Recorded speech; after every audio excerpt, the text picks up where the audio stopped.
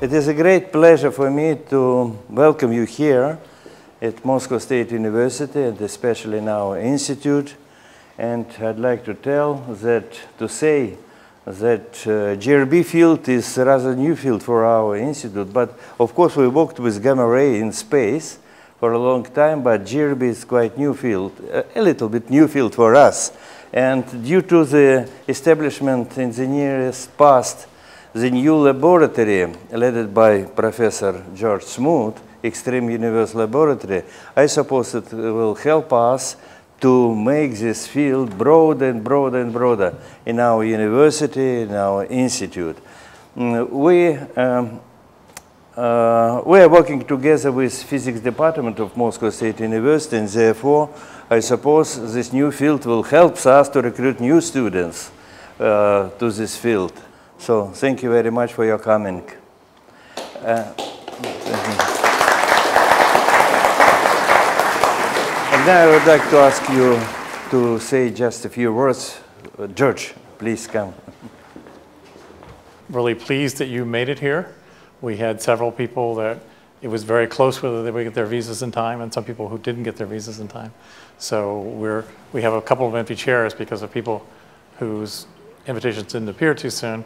However, we think that this is really important to have a good workshop and to plan, because we are very interested in doing the frontier kind of science we can do, studying the progenitors of gamma ray bursts, studying what the early universe was like with gamma ray bursts, and studying the physics of what gamma ray bursts are like.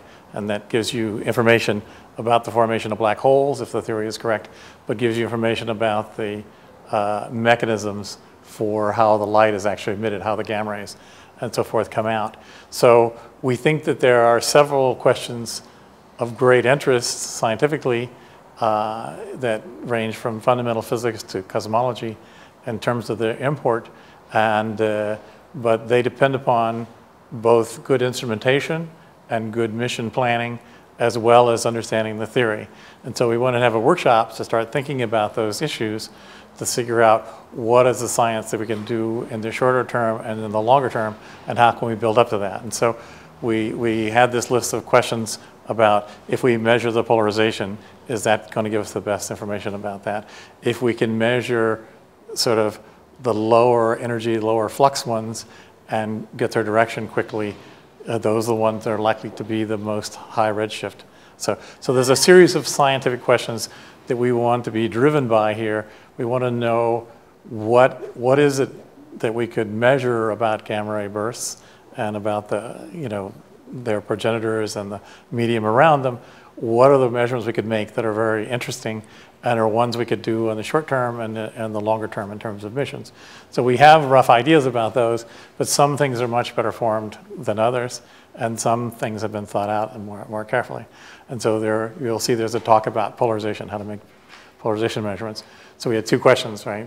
How can we make them? How well can we make them? Second of all, what does it tell us about it? So those are the kind of questions that we would like to address. And so we wanted to have a series of talks, but we wanted to have some discussions, and we're hoping this will inspire people to think of some joint papers or some joint projects that we can do as a result of that, so that we can do that.